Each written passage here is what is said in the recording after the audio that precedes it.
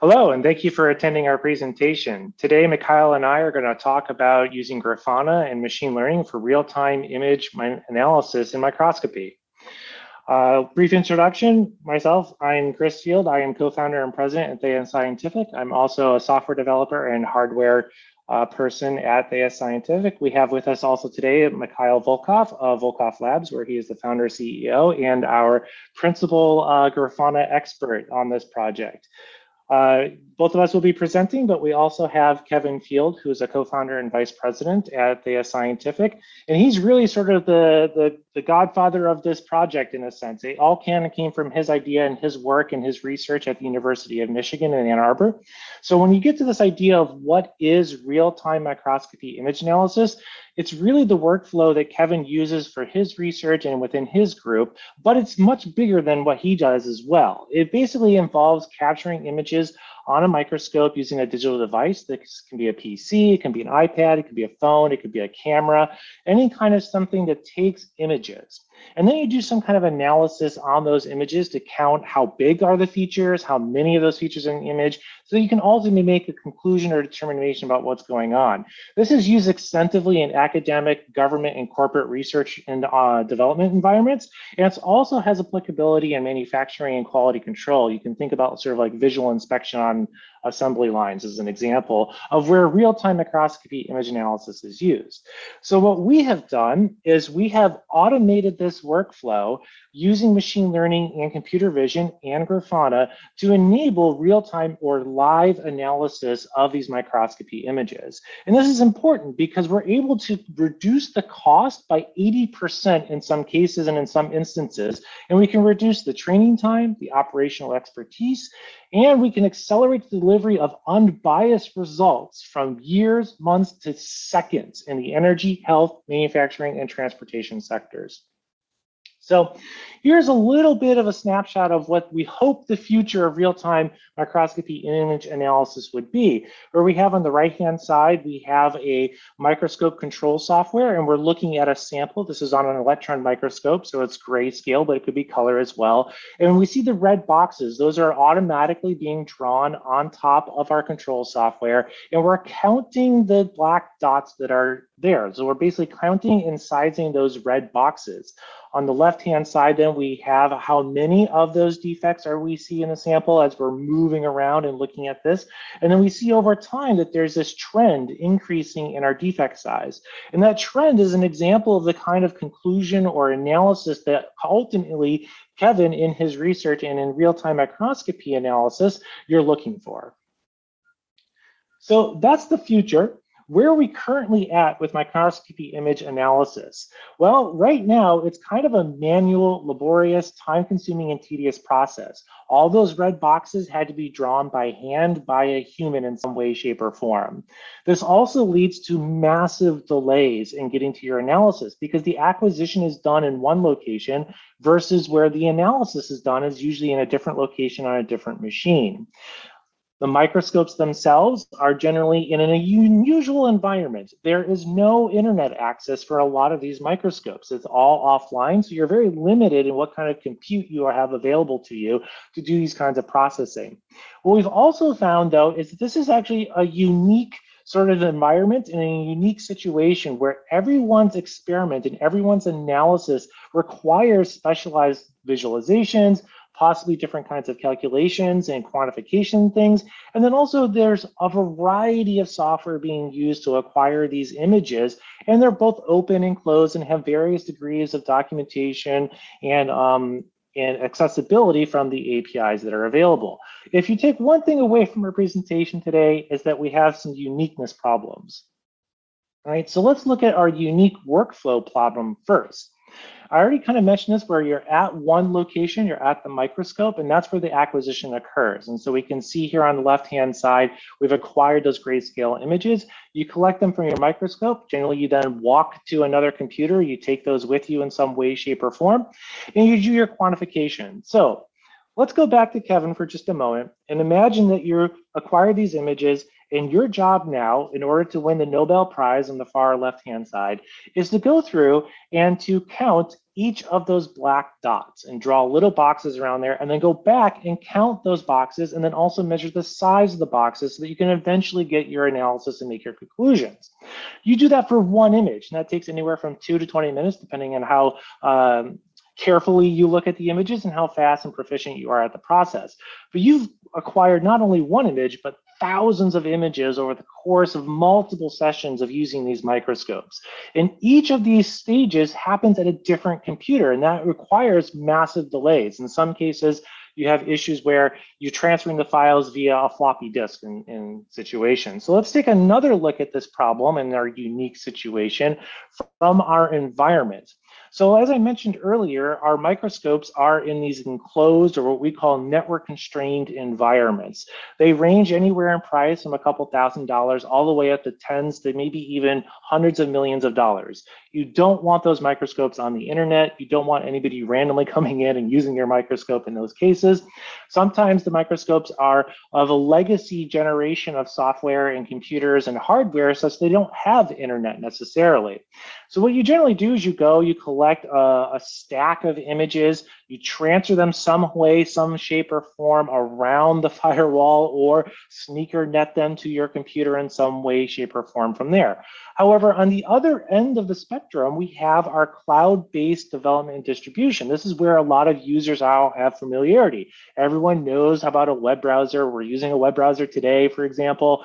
All of these things people are familiar with. So how do we bridge that gap in that we don't have an access to compute facilities, but we have this familiarization and all these wonderful tools that are available to us in the cloud and other high performance computing institutes and infrastructure. So this unique problem then requires a unique solution. And what we're going to do is we're going to combine edge computing devices with machine learning and web technology so that we gain the advantages of that familiarity with the cloud infrastructure, but we can also do it in our closed environment.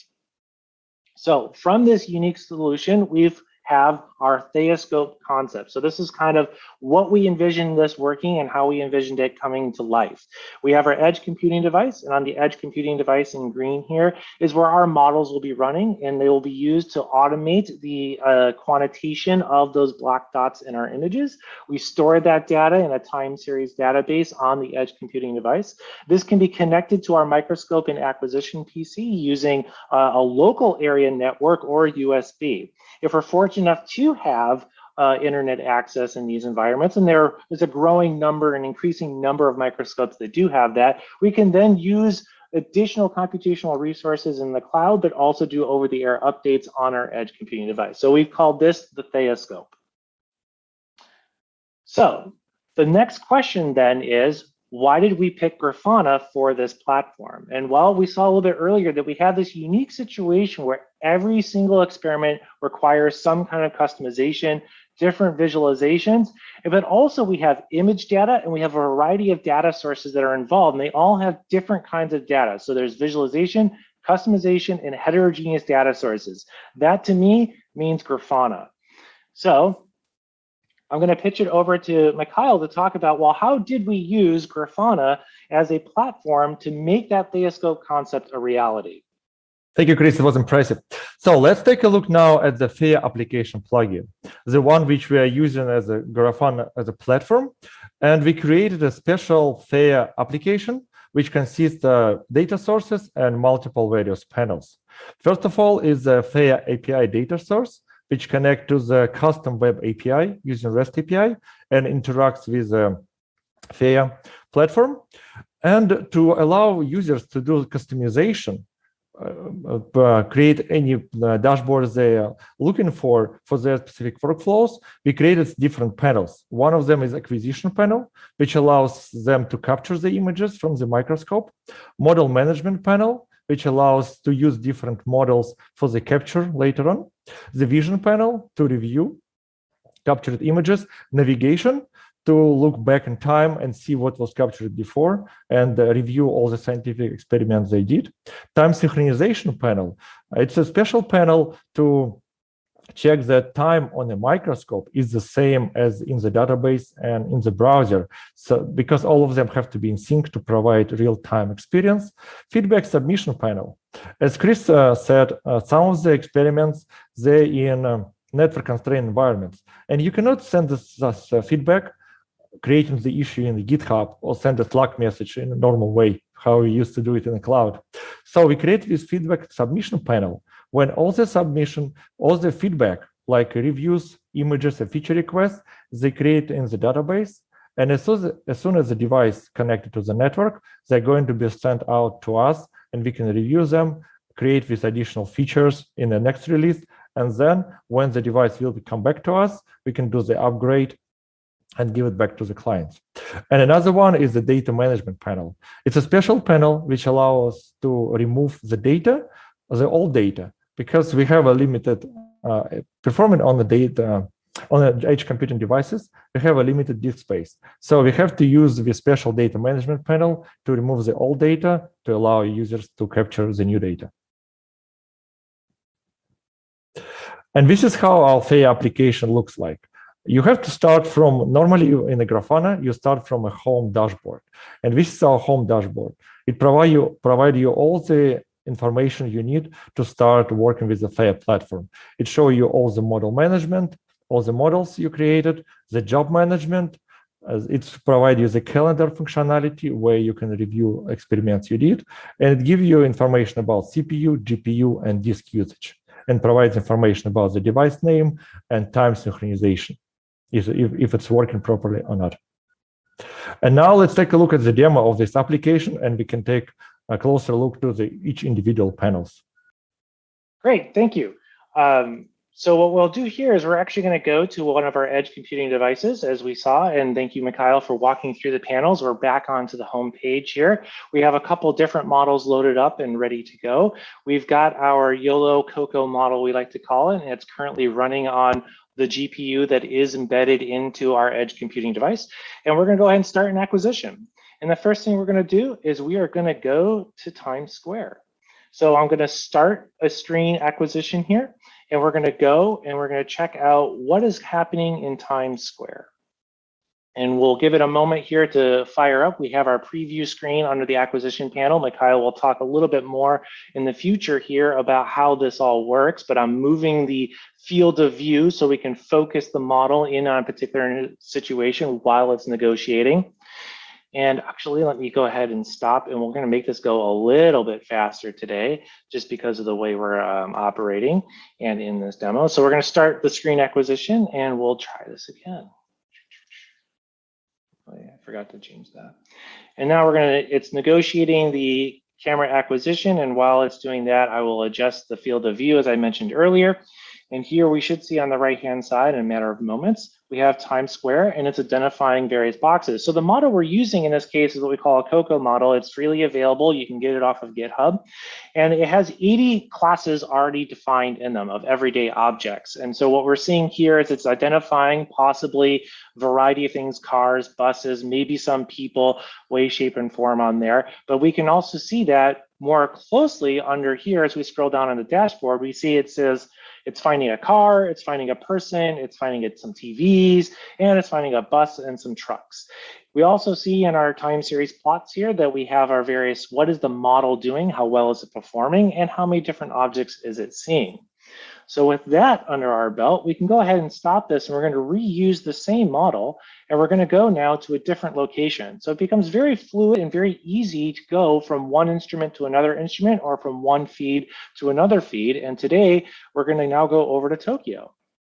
And so here, this is a YouTube video that's live streaming a very famous intersection in Tokyo, and we are going to use once again our field of view to sort of zoom in and focus in a little bit on this sort of information. And we can see here, because the camera angle is a little bit different, it's a little bit closer, the model is working a little bit better in this case, because we have, it's seeing our traffic light, we have some people, there's some cars, at least that's what I'm calling them. Oh, and it says it's seeing very similar things. We also can see how confident the model is in these identifications as we're doing that. Once you're done with the acquisitions and you're doing this in real time, these are live feeds that we just pulled off the internet, for example, we'll go ahead and stop our feeds and we're going to go back to the home page. I'll discard my changes and we're going back to the home screen. And if we look down here at our calendar, we have our new images listed that we've collected for today. So if I go to now, it takes us to the examine dashboard where we can do a deep dive into what actually happened in those models. And here we get to use some of the time management processes and interfaces that are available within the Grafana system and platform and dashboards. So I'm going to zoom in on what did we actually look at for today. And we have the navigation panel that allows me to go through in time and skip to various screen. So we can go from New York to Tokyo very quickly, back and forth several frames and forward in several frames later on. We also can see what all the bounding boxes and various metrics that are related to each of those. We can also go back and we can uncrop our thing and we can move around and see what those things are looking like at those times as we're doing the acquisition. So we can go back, and I would like to go back to the home page. I want to show one more thing because that of course was our acquisition process in real-time streaming, but we've been talking about real-time microscopy image analysis, and the demo hasn't really shown that. So instead, we're going to go back to some images that we took earlier today on our optical microscope that was not connected to the internet, so it couldn't do a live stream of it, but we did take some videos of it. And here are some red blood cells using a different model in a different system, but using a very similar workflow for the acquisition. We can go back through and we can see here yet again, we can zoom in, we can go back in time, we can go forward in time, and we can look at the different images that were acquired, and we can see, okay, what was our size distribution, what was happening in these various sort of images, and we can start making those analyses and those conclusions about, are those cells red blood cells? Are they cancerous, not cancerous as an example? And start doing some of that quantitation and discovery that we talked about earlier in the workflow. And I was able to do all of that in a matter of minutes/seconds as opposed to having to draw those boxes all of myself. So with that, I'm going to conclude the demo and hand it back over to Mikhail, who's going to walk through how did we actually do this using these various panels and getting into some of the details on how that works. Now let's take a look why we actually choose Grafana for this project more closely after we saw the demo, we saw the homepage, what it allows us to do. And we are talking now about the power of the panels. As you can see in the demo, we have a custom panels and mix them with the table panels, with different chart panels. So this slide showcases 3 different custom panels we created specifically for FAIR. One of them is a model management, which has 2 different parts. One of them is managing the models themselves. Another one is uploading the weight files. Weight files used for the models, and you can load them into CPU or GPU. It all depends on the resources you have. This is why on the homepage, as we showcased before, you have this chart, you have a pie chart to display how many CPU, GPU, and disk space you use. And if there is any GPU left to load the model to, you can choose it using the sliders. And on this slide, you can see there is a CPU from 0 to 1, and we can choose with the select box specific weight files to load the models. Also, Grafana allows us to use white interface, the light one or dark one, which is great for different conditions scientists working on. Another panel showcased here is a job management panel. It is the panel we use to export scientific results, which can take gigabytes of data. So it's done using asynchronous background jobs. As soon as you do the navigation panel, you choose the interval you wanted. You can, with the special drawers components, you can actually provide different parameters. What you want to export, click export, and then it's processed, and you can download it all in real time. And then it's loaded in a specific images format, and you can process it with using additional software if you need to. Now let's take a look one more time at this real-time acquisition, what Chris showcased. So we have Japan, or Times Square. It's a Times Square. And on the left side, you have an acquisition panel. It's a custom panel, which allows us to use various parameters. What is our field of view wanted to be like? What kind of interface we capturing? What is our scale bar of this capture and provide you different information about the model itself to make sure that you're using the right models for this particular experiment. On the right side, you see the custom vision panel, which takes the images from the database, drawing on them the bounding box, which was calculated using this specific model, and you can see the result of that. And using these custom options, you can enable, disable, show with bounding boxes. You can show the boxes ID. You can see cropped and cropped version, and you can export individual image directly from the Grafana. Also, we use this additional default components to show the time series of the model latency and different classes as well, using these tables, which is highly customizable, and scientific personnel can move them around, adjust to their working environment or to their use case. Now let's take a closer look at the vision and navigation panel. As Chris showed before, we can review the experiment we did before, and this is Japan. This navigation panel, it was specifically designed to provide the same look and feel as the YouTube videos, where you can go backward, go front, you can circle video around, and there is a special export all button, which creates this specific export job, which in background will export your results. And you can take your scientific experiment for further processing. And later on, you can remove this data to free your disk space. As you can see, we use additional time series panels and show all the bounding boxes as in default panels as well. So all these panels are highly customizable. They have tens of different options, how you can customize the look and feel of all the bounding boxes. In our environment, we use red colors. You can choose any color you want. You can use different thickness. And it provides you this experience with using Grafana that you can adjust it any way you like and to your specific use case. In this for Theia, we actually developed one additional data source and one panel, which is open source panels, and they allow environment data source. It's a part of the Grafana marketplace already. Data manipulation form is under Grafana review, and I hope it's going to be available for everyone soon. So environment data source, it's a unique kind of data source, which provides you with a glimpse, you look what kind of environment variables was exposed to the Grafana container if you run in a Docker, or it's to Grafana process if you run it on a host. Because there is no other way you can know what kind of environments you run it using Grafana. So we create this environment data source. It shows you all the environment variables, and they can be filtered as well using special string, because you don't want to expose too much data to the end users in Grafana. And using this, and you can see here, it has environment for Balenia Cloud. And one of the way you use them just to display the name of the device. So to make sure that you're using the right device for your right experiment. Another panel, as a data manipulation form panel, allows us to submit the feedback to the database. Normally, Grafana provides you one way to interact with the data, to showcase the data. What data manipulation form does, it allows you to create this custom form and input the data to the database, send it to the REST API, and then you can further process them. And on this particular showcase, you can submit a ticket. You can see number of tickets submitted, total tickets, and what kind of tickets was submitted. And then we can, when we take this device back, as I mentioned before, or they send it to us in real time, we can see what is the feature request our users want, or what kind of improvements, right? Or if there is any issues, which we should pay attention to in the next versions.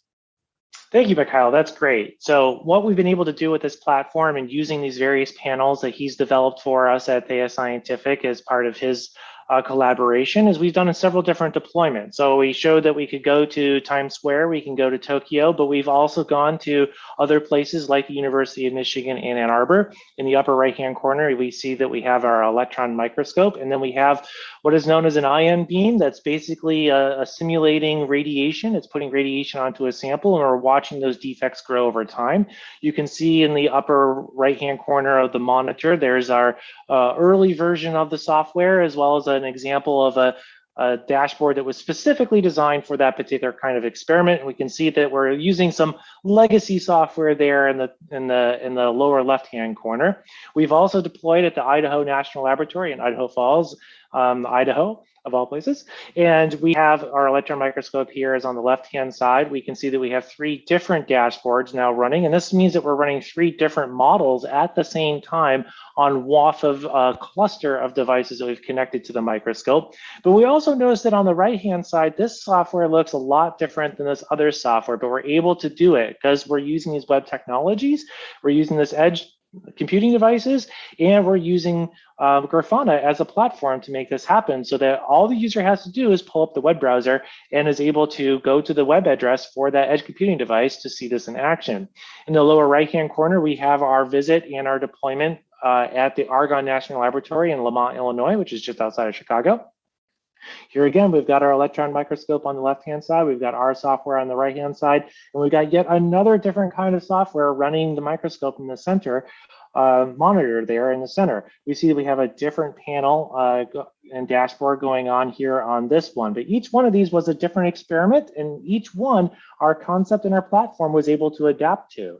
On the left-hand side, while we were at Argonne National Lab, we were also able to broadcast this data and these dashboards into sort of point of use or into a large screen TV that was posted on the outside of the microscope, so that people not associated with the microscope can still see what's going on and getting that real-time microscopy image analysis data without having to wait months, days, weeks, years for that kind of results to occur. And in this little inset down here, just want to highlight, here's an example where we deployed up to 9 of these 11 of these edge computing devices on the Argonne microscope. And we could run in theory up to 11 models at the same time and have 11 different dashboards showing all the information coming through. So that's like having 11 graduate students sitting there furiously drawing little boxes around those black dots. So with that, I'd like to thank not only the audience, but also some of our collaborators and the Department of Energy, who has funded this resource through a variety of small business innovative research grants and other grants with the University of Wisconsin and University of Michigan. Specifically, I'd like to thank the University of Michigan, Gnome Lab in Wisconsin. They were instrumental in getting this project started and also providing the models and creating the models that were used to draw all the boxes that we see in these images. And once again, thanking Argonne for the excellent collaboration and willingness to allow us to hook up those 11 devices to their microscopes and make this demonstration happen. So with that, I'd like to thank everyone for joining, and we'll be happy to answer any questions.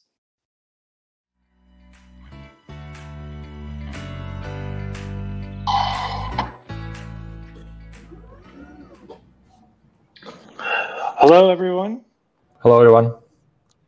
So we've got a couple questions. I hope everyone enjoyed the demo and the presentation. Our first question is, where do we feel like the project goes from here? Is there a hope for further technical or clinical adoption? And the answer is yes, we would love to go into the medical field, but that is a very well-regulated, rightfully so, and importantly, regulated process. So that is sort of a little bit further away down the road. We also have done some stuff with live cell imaging. We're also looking at doing sort of QA in semiconducting processes and development in that way. So we are looking for collaborations. If anyone has some images, if your black dots look like our black dots, we would love to talk to you when it comes to that. And we would love to do that from a project.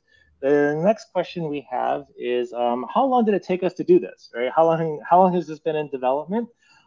We started this project, we started the company, we started the rest of this about 2 years ago, almost to the day, actually, was the first time I went up to University of Michigan, and we ran what would be the prototype software for it.